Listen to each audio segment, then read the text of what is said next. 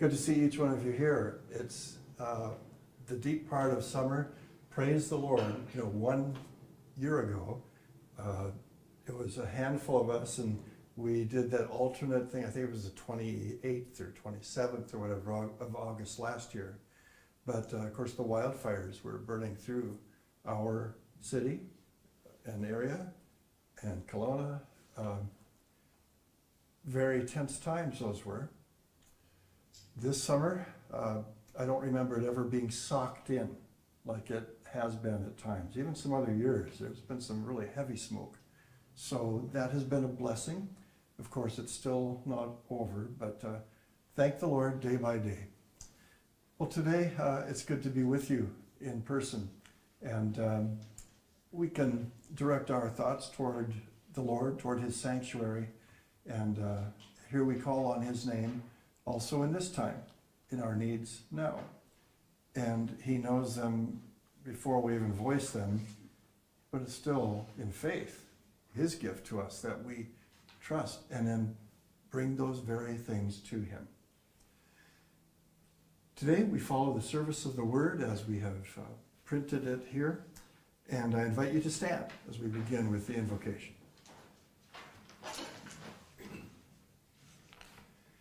In the name of the Father, and of the Son, and of the Holy Spirit.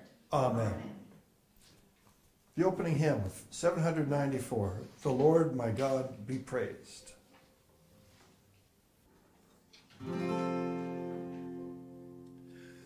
The Lord my God be praised, my light, my life from heaven, my Maker who to me has soul and body given, my Father who will shield and keep me day by day, and make each moment yield new blessings on my way. The Lord my God be praised, my trust, my life from heaven, the Father's only Son, whose life for me was given, who for my sin atoned with His most precious blood, and gives to me by faith the highest heavenly good. The Lord my God be praised, my hope, my life from heaven, the Spirit whom the Son in love to me has given. His grace revives my heart and gives my spirit power, help, comfort, and support in sorrow's gloomy hour. The Lord my God be praised, my God the ever living, to whom the heavenly host their laud and praise are giving. The Lord my God be praised, in those great name I boast, God Father, God the Son, and God the Holy Ghost.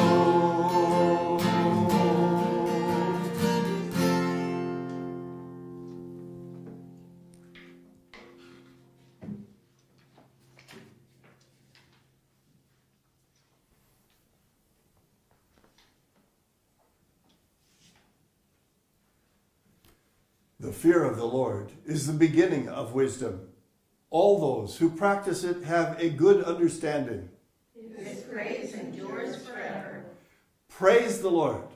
I will give thanks to the Lord with my whole heart. In the company of the upright, in the congregation. Great are the works of the Lord, studied by all who delight in them. Full of splendor and majesty is his work, and his righteousness endures forever. He has caused his wondrous works to be remembered. The Lord is gracious and merciful. He provides food for those who fear him. He remembers his covenant forever. He sent redemption to his people. He has commanded his covenant forever. Holy and awesome is his name. Glory be to the Father, and to the Son, and to the Holy Spirit, as it was in the beginning, is now, and will be forever. Amen. The fear of the Lord is the beginning of wisdom. All those who practice it have a good understanding. His praise endures forever. Let us pray. Almighty God, whom to know is everlasting life, grant us to know your Son, Jesus, to be the way, the truth, and the life, that we may steadfastly follow his steps in the way that leads to life eternal. Through Jesus Christ, our Lord, who lives and reigns with you and the Holy Spirit, one God, now and forever. Amen. Please be seated.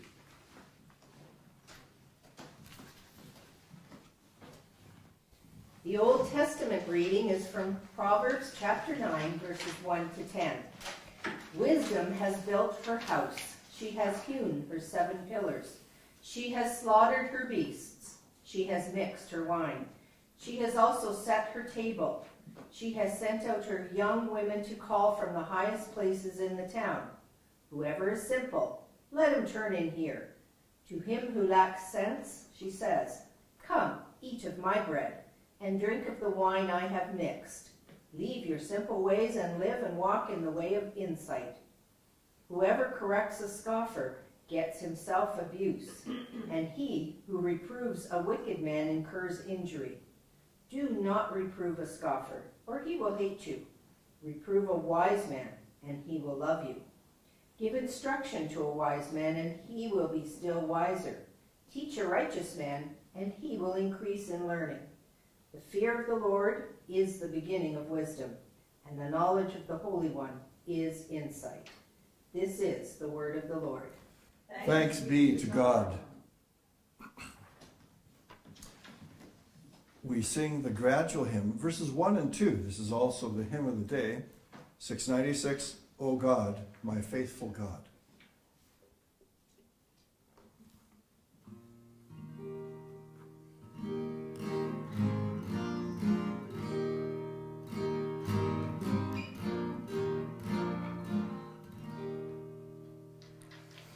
O God, my faithful God, true fountain ever flowing, without whom nothing is, a perfect gift bestowing. Give me a healthy frame, and may I have within a conscience free from blame, a soul unstained by sin. Grant me the strength to do, with ready heart and willing, whatever you command, my calling here fulfilling, that I do what I should, while trusting you to bless the outcome for my good, for you must give success.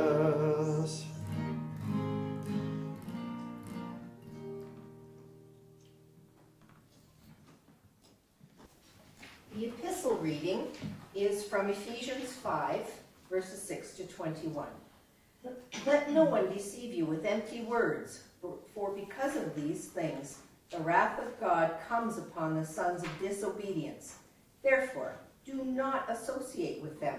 For at one time you were darkness, but now you are light in the Lord. Walk as children of light, for the fruit of light is found in all that is good and right and true, and try to discern what is pleasing to the Lord. Take no part in the unfruitful works of darkness, but instead expose them. For it is shameful even to speak of the things that they do in secret. But when anything is exposed by the light, it becomes visible. For anything that becomes visible is light. Therefore it says, "Awake, O sleeper, and arise from the dead, and Christ will shine on you." Look carefully then how you walk, not as unwise, but as wise, making the best use of the time, because the days are evil. Therefore, do not be foolish, but understand what the will of the Lord is. And do not get drunk with wine, for that is debauchery, but be filled with the Spirit, addressing one another in psalms and hymns and spiritual songs, singing and making melody to the Lord with all your heart, giving thanks always and for everything to God the Father, in the name of our Lord Jesus Christ, submitting to one another out of reverence for Christ. This is the word of the Lord. Thanks be to God.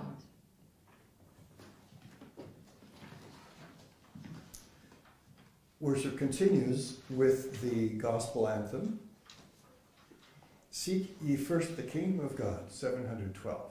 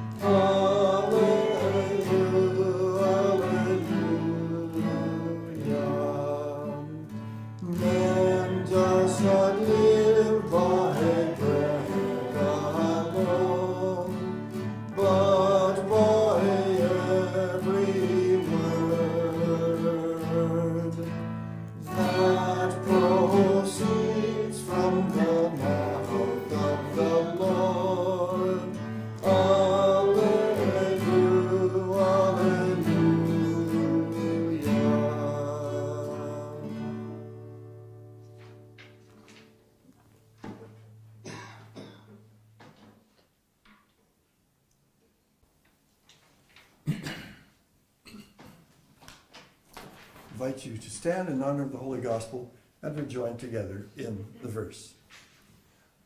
Alleluia. Lord, to whom shall we go? You have the words of eternal life. Alleluia. The Holy Gospel is according to St. John chapter 6, as we have been following this chapter these last number of weeks on the bread of life. We read today verses 51 through 69.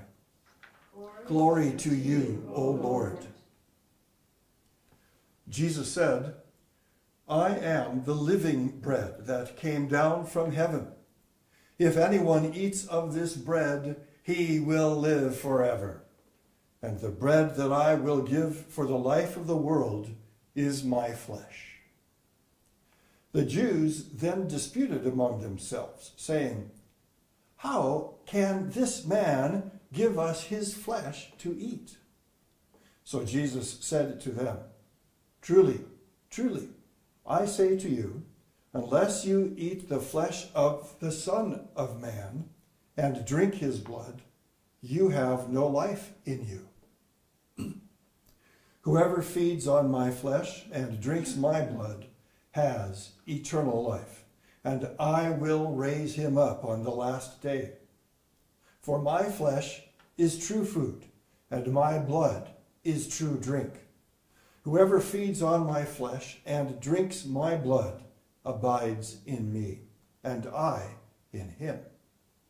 As the living Father sent me, and I live because of the Father, so whoever feeds on me, he also will live because of me. This is the bread that came down from heaven, not as the fathers ate and died. Whoever feeds on this bread will live forever. Jesus said these things in the synagogue as he taught at Capernaum. When many of his disciples heard it, they said, "This is a hard saying. Who can listen to it?" But Jesus, knowing in himself that his disciples were grumbling about this, said to them, "Do you take offense at this? Then what if you were to see the Son of Man ascending to where he was before? It is the Spirit who gives life. The flesh is of no avail. The words that I have spoken to you are spirit and life. But there are some of you who do not believe." For Jesus knew from the beginning who those were who did not believe, and who it was who would betray him. And he said, "This is why I told you that no one can come to me unless it is granted him by the Father." After this, many of his disciples turned back and no longer walked with him. So Jesus said to the 12, "Do you want to go away as well?" Simon Peter answered him, "Lord, to whom shall we go? You have the words of eternal life, and we have believed and have come to know that you are the Holy One of God." This is the gospel of the Lord. Praise to you, O Christ. You may be seated. We continue then with verses 3 through 6 of the hymn of the day, 696. O God, my faithful God. Now we're at verse 3. Keep me from saying words that later need recalling. Guard me lest idle speech may from my lips be falling. But when within my place I must and ought to speak, then to my words give grace, lest I offend the weak. Lord, let me win my foes with kindly words and actions, and let me find good friends for counsel and correction. Help me as you have taught to love both great and small, and by your Spirit's light to live in peace with all. Let me depart this life, confiding in my Savior. By grace receive my soul, that it may live forever, and let my body have a quiet resting place within a Christian grave, and let it sleep in peace. And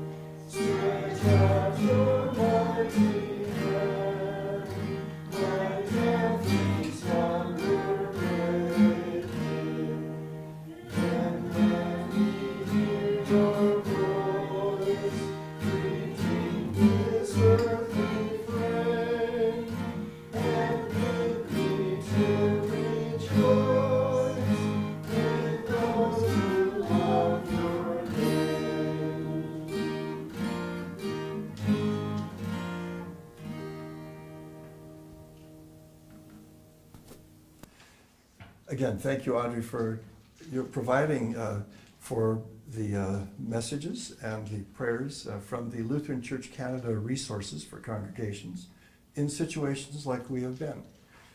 Today's message, I don't know who, they never publish who the actual writer of the message is. Some of our seminary professors and other mission execs and stuff may be among those contributing. And it's very helpful. It's teaching me about this, what can be kind of a difficult text. It's very challenging. And that's right in the message that we'll hear too. But Luther actually said on this section in Jn6, now this is not about the Lord's Supper directly, but yet it certainly points to something important and greater than what we would even know. So may the Lord open our hearts on the text as it does. One commentator was saying, so it's not directly of the Lord's Supper, but the Lord's Supper is included in this bigger truth, which is the Son of God is with us and offers himself that we may have eternal life. That's the big point. And the Lord's Supper serves in that same way as baptism and faith through his word, all these means of grace. Anyway, may the Lord guide us and bless us. May the words of my mouth and the meditation of our hearts be acceptable in your sight, O Lord, our rock and our Redeemer. Amen. This message is entitled, How Can This Be? How can this be? That's essentially the question that the crowds have been questioning and who have been listening to Jesus in the gospel readings these last 3 weeks, finally up asking directly in our reading today. How can this be, they say. How can this man give us his flesh to eat? In one sense, it is a good question, a really good question. What Jesus has been saying to us in here, in the 6th chapter of St. John's Gospel, defies any logic, any rationality, any human understanding. If you and I had been there among that crowd and had stood there listening to Jesus talk extensively about how he is the bread of life that came down from heaven, and if we had heard him say that everyone who eats the bread that he gives will live forever, and then finally, if we heard him conclude the point that he has been making for some 30 verses now by saying that the bread that he gives for the life of the world is his flesh, we would probably be asking the same thing. We'd be asking, how can this be? How can this man give us his flesh to eat? In that sense, how can this be is a good question. At the same time, however, as Jesus answers this question, or miraculously, as Jesus doesn't answer this question, he shows us that it is entirely the wrong question to be asking. The crowds asked how, but Jesus answers with why. So he says, truly, truly, I say to you, unless you eat the flesh of the Son of Man and drink his blood, you have no life in you. Jesus does not explain how this can be or how he intends to give his flesh to these people for them to eat. He does not answer the how question. He answers the why question. Why does this man give us his flesh to eat? The reason, Jesus says, is simple. Why does he give us his flesh to eat? Because without it, without his flesh and blood to eat and drink, we have no life in us. And with that, with his flesh and blood, we have eternal life, and he will raise us up on the last day. That's the why. That's what matters. The how question that the crowds asked when they heard Jesus talk about his flesh being the bread that he gives for the life of the world betrays what they think about who he is. How can this man give us his flesh to eat? They wonder. For them, Jesus is just a man.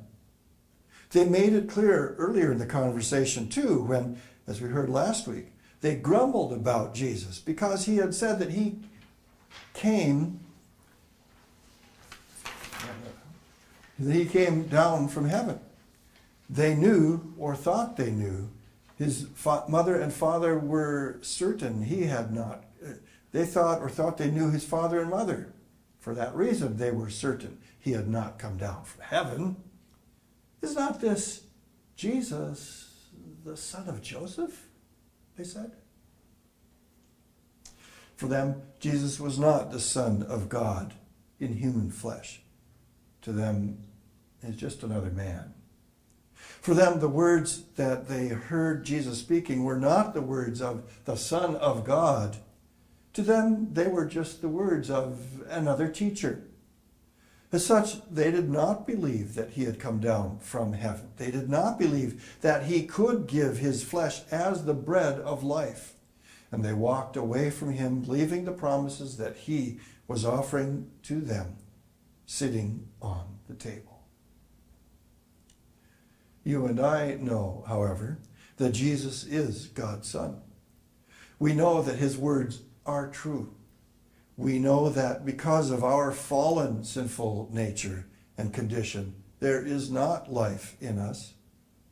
And we know, even though we may not understand how, that our Lord Jesus does give his flesh and blood as true food and true drink to give life to the world. We know and believe these things. At the same time, however, the temptation always remains to doubt. Our minds, seeking to be wise by worldly standards, begin to question if the words we read in Scripture could really be God's Word. Ideas from out there in the world creep into our minds, suggesting that perhaps these are just the words of men. The disciples of Jesus, for example, who did their best to get everything down right, but made some mistakes along the way. Or that the words of the Bible were true for people in one time, but might mean something different for us today. Or that some parts of the Bible, the New Testament, for example, are true, but other parts, like the Old Testament, are just made-up stories. The source of these ideas and this kind of thinking is none other than Satan himself. He always wants us to be wondering as we read and hear God's word. Did God really say that? Under the guise of wisdom and understanding, Satan tempts us to believe that we somehow know better than God, that we understand this world, our lives, and everything about them better than he does. This, of course, is a lie and the opposite of wisdom. In fact, it is foolishness. Wisdom, however, real wisdom, godly wisdom, begins with fearing God. Proverbs chapter 9 says, "The fear of the Lord is the beginning of wisdom, and the knowledge of the Holy One is insight." Wisdom begins with fearing God, respecting him as the source of everything that exists, the giver of all that is good, the just lawmaker, the forgiver of sins. Wisdom begins with understanding and accepting that God's ways are higher than our ways, and his thoughts are higher than our thoughts. It begins with accepting God's word as God's word and believing it because it is God's word. From there, wisdom flows. When we come to his word, his banquet table, as simple, unlearned people lacking in sense, he fills us with his wisdom to know the depth of his love for us that would send a Savior to us, to give his flesh for us on the cross and rise from the dead that we who have no life in us might live in him. Whoever feeds on my flesh and drinks my blood, Jesus says, has eternal life, and I will raise him up on the last day. For my flesh is true food, and my blood is true drink. Whoever feeds on my flesh and drinks my blood abides in me, and I in him. As the living Father sent me, and I live because of the Father, so whoever feeds on me, he also will live because of me. This is the bread that came down from heaven, not like the bread the fathers ate and died. Whoever feeds on this bread will live forever. In these words, it is as if Jesus, the real wisdom of God, is setting a table before you and inviting you to come, sit, and eat. He offers to fill you with his goodness, his love, his forgiveness. He offers you his life. He offers you freely everything that he has won for you by his death on the cross and his rising from the dead. After Jesus said these things, when his discussion with the crowds who had followed him from the other side of the lake and who had been fed by his hand miraculously with 5 loaves and 2 fish finally came to an end, John says that many of his disciples turned back and no longer followed him. Why? Because they could not see how this could possibly be. In their own so-called wisdom, they walk away from the source of true wisdom, God himself, with them in the flesh. And as they walk away, they look what they left on the table. Eternal life, resurrection on the last day, abiding in Christ, having Christ abide in them, living because of him, living forever, forgiveness of sins, peace, joy, and yes, even wisdom. Wisdom, humanly wisdom, casts these things aside for the sake of understanding, but faith, rejoicing in God's word and promises, clings to these things as our sure and only hope. When those who were offended by Jesus' words and refused to believe his teaching had left him, he then turned to the 12. The faithful, or not so faithful, 12 disciples who just the night before had been terrified when they saw him walking on the water and said, Jesus now said, "Do you want to go away as well?" As he often did, Simon Peter spoke up on behalf of the rest and said, "Lord, to whom shall we go? You have the words of eternal life." To be sure, Peter and the others did not understand how Jesus could give his flesh for people to eat any more than the others in the crowd that day did. Throughout their time with Jesus, they struggled day by day, moment by moment, to believe and trust his words. More often than not, their faith failed, just as it had in the boat. But in this moment, by God's grace, they trusted in his words. They confessed the truth. The words of Jesus are the words of eternal life. They didn't understand how Jesus' words could be true, and they certainly did not know how it all worked or had it all figured out. But they knew that no one had ever spoken like this before. And as a result, they had concluded that these words, even if they were hard and difficult to understand, were worth believing. For Jesus said them, and they came to know him. You are the Son of God. So it is with us. We don't often understand. We struggle. We doubt. We question. But it always comes back to this. Whose word is it? Are these words, the words we read in Scripture, just the words of some man, or are they the words of the Son of God?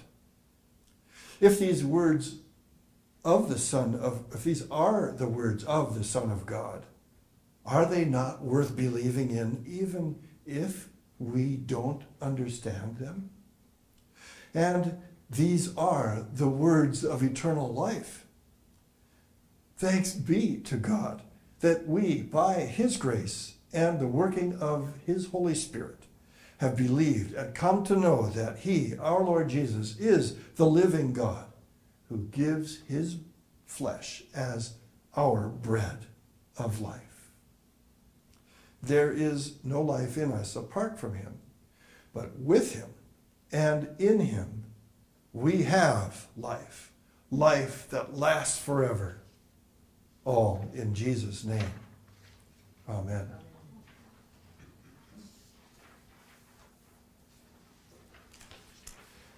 Well, I invite you then to stand up and confess your faith with me in the words of the Apostles' Creed. I believe in God the Father Almighty, maker of heaven and earth, and in Jesus Christ, his only Son, our Lord, who was conceived by the Holy Spirit, born of the Virgin Mary, suffered under Pontius Pilate, was crucified, died, and was buried. He descended into hell. On the third day he rose again from the dead. He ascended into heaven and sits at the right hand of God the Father Almighty. From thence he will come to judge the living and the dead. I believe in the Holy Spirit, the holy Christian Church, the communion of saints, the forgiveness of sins, the resurrection of the body, and the life everlasting. Amen. We gather the offerings, and we will be singing the offering hymn, 789, as it's titled, Praise and Thanksgiving.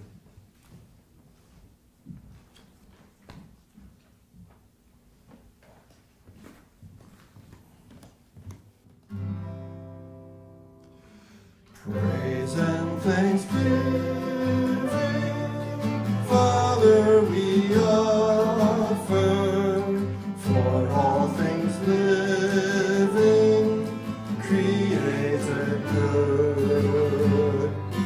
Harvest of soul fields, fruits of the orchard, hay from the mown fields, blossom good.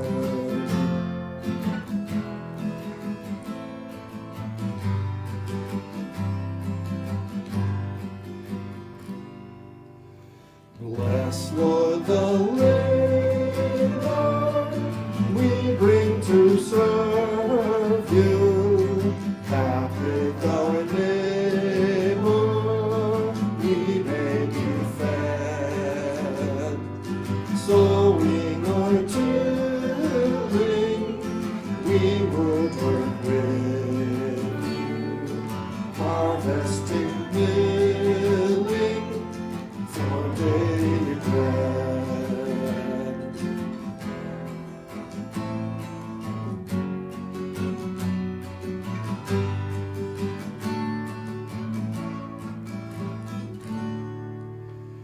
Father, providing food for your children, by your wise guiding, teach us to share one with another, so that rejoicing with us all others may know your care.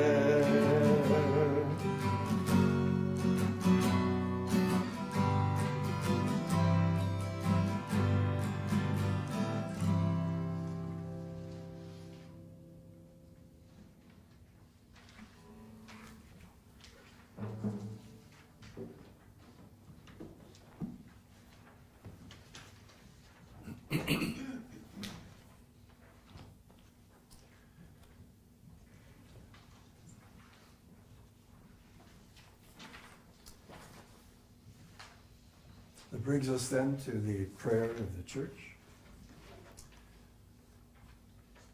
Let us pray. Let us pray for the whole church of God in Christ Jesus and for all people according to their needs.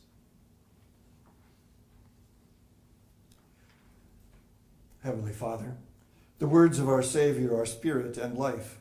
Give us grace to cling to them always, but especially when we find them hard to listen to, that we may discover with Peter and the other apostles that Christ alone has the words of eternal life. Lord, in your mercy, hear our prayer. Gracious Lord, look in mercy on all the baptized. Pour out your Spirit on them and fill them with the light of your word, so that your people may live as children of the light, taking no part in the unfruitful works of darkness. Lord, in your mercy, hear our prayer. Wisdom from on high, you set a table before us in word and supper, and summon us to leave our simple ways and live, walking in the way of insight. Remember our Synod President, Timothy Teuscher, our regional pastor, Rob Mons, and all the pastors of our synod and those who serve in your church. Grant that they may always increase in learning and find knowing you to be the path of insight. Lord, in your mercy, hear our prayer. Raise up, we beg, Lord, ever new workers for your harvest fields, determined like Joshua of old to serve you alone. Lord, in your mercy, hear our prayer. Ruler of all, look in compassion on our nation's Prime Minister, on all who serve in the Parliament and in the provincial government, on all judges and those who serve in our armed forces. Uphold them in honor and integrity and make them a blessing. Lord, in your mercy, hear our prayer. Merciful Father, your Son is the healer of the sick, the resurrection of the dead, and our bread of life. Hear our prayers today for those who suffer, those taking treatments or facing surgery, the sick and those who are dying. We especially commend to your loving hands all those of our congregation and our families and loved ones and friends and our community. In particular, I would bring before you Renee and her friend Jessie, also Richard, Lee and Linda, Val and Calvin. Also, we pray for my Uncle Gordon, undergoing chemo. Lord, be also with me yet in fuller recovery. Be with all your loved ones, O Lord. Be also with Heinz in his time of busyness and of serving in his vocation right now. Thank you for the gifts of each one. And Lord, especially bring before you Ginger and pray that your gracious working of holy baptism may now soon be administered, that she be welcomed by your grace through the promise of baptism into your eternal family and kingdom. Be with Joyce as well in these challenging days. Comfort them, sustain them all with your powerful word, granting whatever healing you will, Lord, in your mercy. Hear our prayer. Almighty God, you chose the Virgin Mary to be the mother of your only Son. Grant that we who are redeemed by his blood may share with her in the glory of your eternal kingdom. Lord, in your mercy. Hear our prayer. Bountiful giver, your Son assures us that his flesh is true food and his blood true drink, and that those who feed on him will live forever because of him. By your Spirit, prepare our hearts to welcome him as he comes to us in the blessed sacrament the next time we receive it, that we may rejoice in his promises and take part in his peace. Lord, in your mercy. Hear our prayer. Source of all life, on the great day of the resurrection, your Son will call all who fell asleep in him to arise from the dead and shine in his light. Receive our thanks for the faithful who have departed this life, trusting in his promises. Bring us with them into the light of that day that has no evening. Lord, in your mercy, Hear our prayer. into your hands, O Lord, we commend all for whom we pray, trusting in your mercy through Jesus Christ our Lord. Amen. I invite the congregation then to stand as we join in the prayer that our Lord has taught us. Our Father, who art in heaven, hallowed be thy name. Thy kingdom come, thy will be done on earth as it is in heaven. Give us this day our daily bread, and forgive us our trespasses, as we forgive those who trespass against us. And lead us not into temptation, but deliver us from evil. For thine is the kingdom, and the power, and the glory, forever and ever. Amen.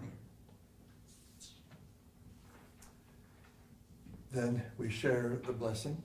May the grace of our Lord Jesus Christ, the love of God, and the fellowship of the Holy Spirit abide with us all. Amen. Well, you may be seated.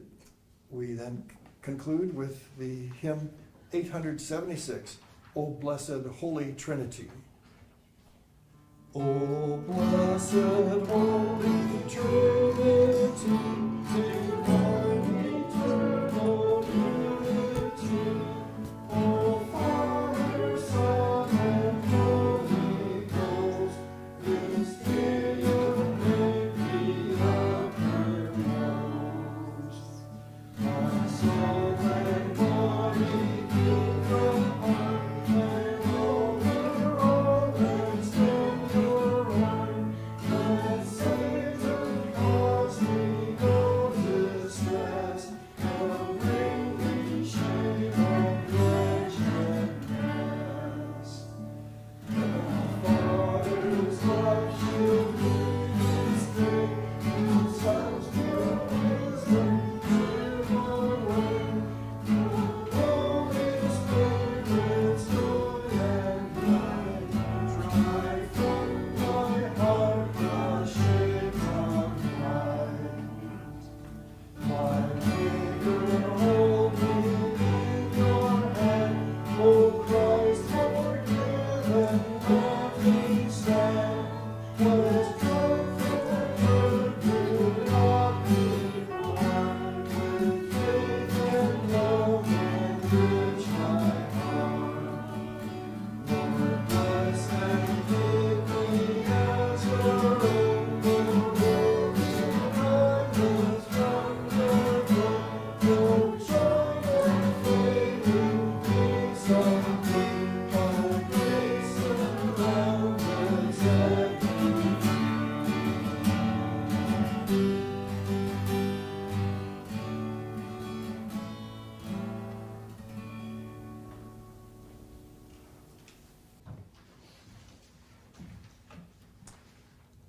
Well, it's good to be together.